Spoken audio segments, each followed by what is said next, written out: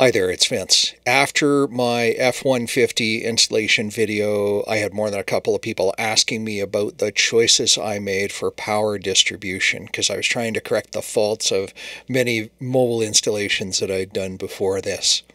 And so in this video, I'm going to step you through the drawings and the schematics and the reasons why I made the decisions I did so that you can improve your own mobile setup and grab some ideas and takeaway for your vehicle. Stay tuned.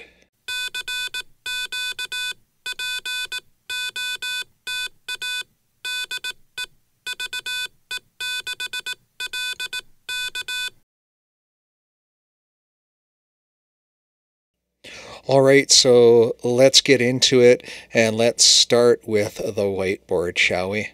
So what you're looking at here is your typical mobile installation. You put a radio in, you put some fuses, you put a fuse in, a couple of fuses, one at each end, one at the battery end and one at the radio, and you run the wire and, put up your antennas and all the rest is good. So far so good. But the problem with this install is leaving the radio on, it drains your vehicle battery. Well, you don't want, and you can't start it. And that's especially an issue if you're at a public service event and you're doing a check post for the day, let's say. So let's take a look at how we can fix that. So the one thing that some people think about doing, and I always think about doing, is I put in an auxiliary battery. And I have to make sure that the battery I add is the same chemistry as my vehicle battery. Lead acid is in 90% of the vehicles out there today. And so in doing so, I can tap into the existing charging circuit and just charge 2 batteries instead of 1. That's no big deal, right? But it's not very safe until I add a fuse. So now I've added a fuse in the circuit leading to the charging of the battery. Now you're going to note it originally was a 25 ampere fuse because I was powering the radios directly. 100 watt radio, 100 watt HF radio needs 22 amps, etc., right? So now it's 10 amps because all I have to do is provide just a little bit of charging current. So that makes it easier because the wire that runs out of the engine compartment down to the auxiliary battery doesn't have to be nearly as heavy, so that's less expensive. Makes it easier to run because it's not as heavy. Although you can still run the bigger gauge wire and you'll just have less voltage drop. That's never a bad thing.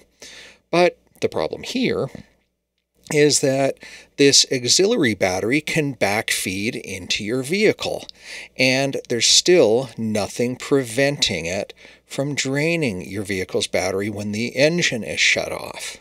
So let's see how we can fix those things. We try to accomplish those through isolation.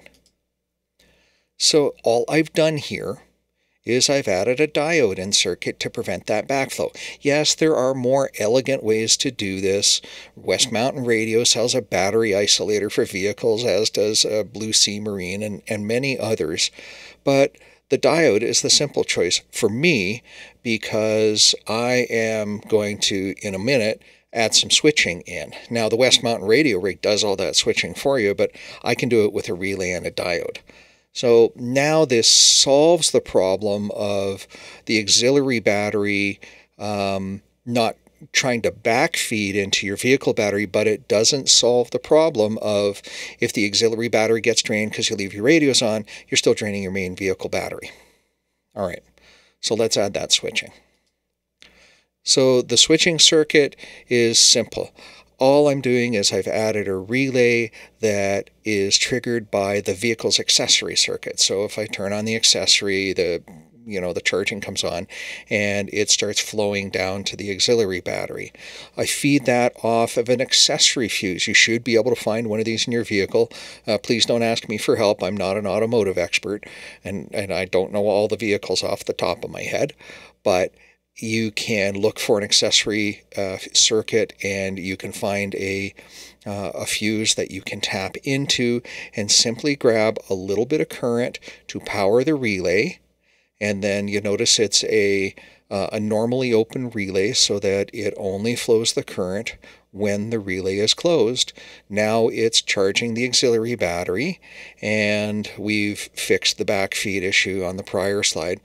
But So far, so good, right? But now the question is, how do I know my auxiliary battery is getting any charge? Well, I could go fancy and add like a voltmeter on it and stuff, but I don't want to be distracted with that. So I'm just going to add a simple LED. An LED with a current limiting resistor really is all that's needed. Just put it on the side of the relay that only energizes when the key is on, and it'll tell you if you're getting current.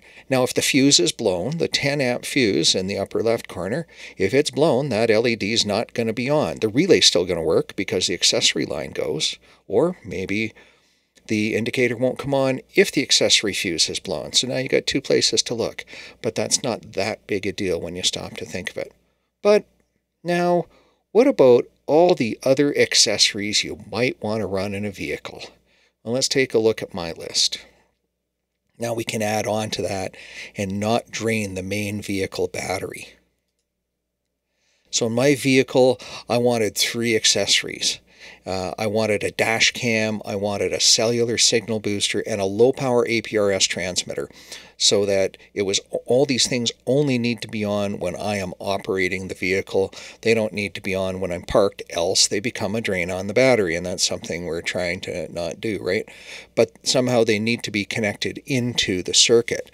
Now you'll note that each one of these in the box, it says they need to be individually fused. Please fuse everything that you're putting in as soon as you're connecting it to a battery for safety's sake. So let's see how we're going to connect them in. So I just add a simple power pole distribution. Power pole everything, right? This is where you add the power pole distribution box to power your other stuff, and it makes it nice and simple. So now what I've got going on is I have a vehicle battery and a simple 10 amp fuse that is ready to deliver current. When this relay is closed, it turns the LED on, it runs the current down to the battery, which powers my radios, and it also runs the current down to my power pole distribution, which powers all of my accessories. Is that simple and elegant or what? Do you think you can use this in your vehicle's configuration? Drop me a note in the comments and let me know. I'd be glad to hear about it. Thanks for watching. 73.